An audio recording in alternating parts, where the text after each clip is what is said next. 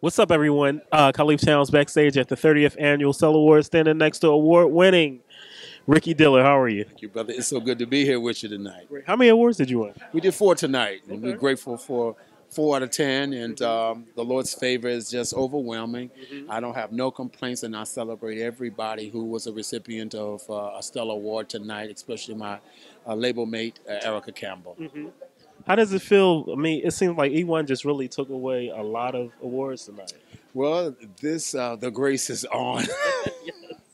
E1 and Light Records on, and I'm so grateful to be a part. I've been there since 2010. Hmm.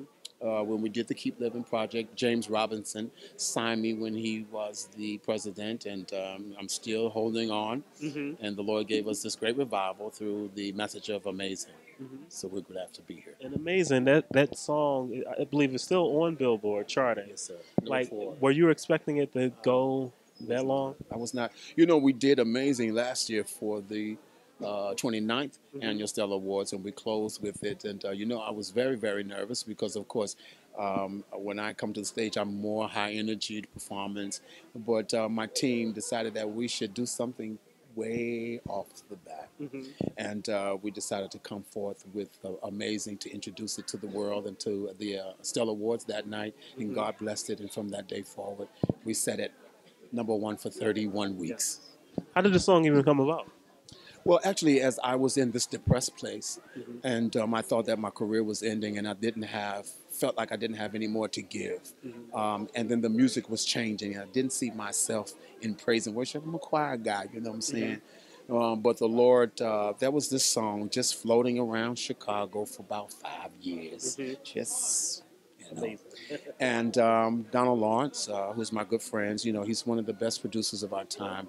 He said, "You need to come home." I live in D.C. now. He said, "You need to come to Chicago and see what the young people are doing." And I went home, and they were singing songs like "Celebrate the King." I said, "I could do that." Hmm. And then Donald said, "This is the place you should be." And he let me hear Amazing, which I had heard Amazing a number of times. Hmm. And it was just sitting. Hmm. Nobody was doing anything with it. So I grabbed it.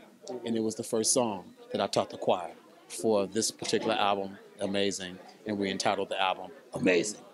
What advice would you give inspiring choir directors? Like, what's the technique to really be a great choir director? I guess the real question is, what's the secrets to being a great leader in the choir?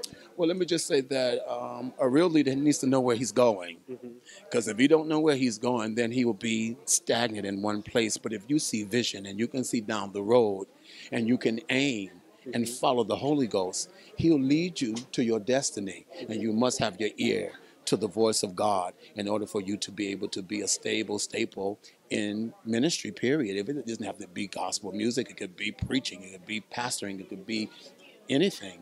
But you have to have your ear and your heart open to hear the voice of God. Well, thank you so much for the interview and congratulations on your awards. All right, thank you.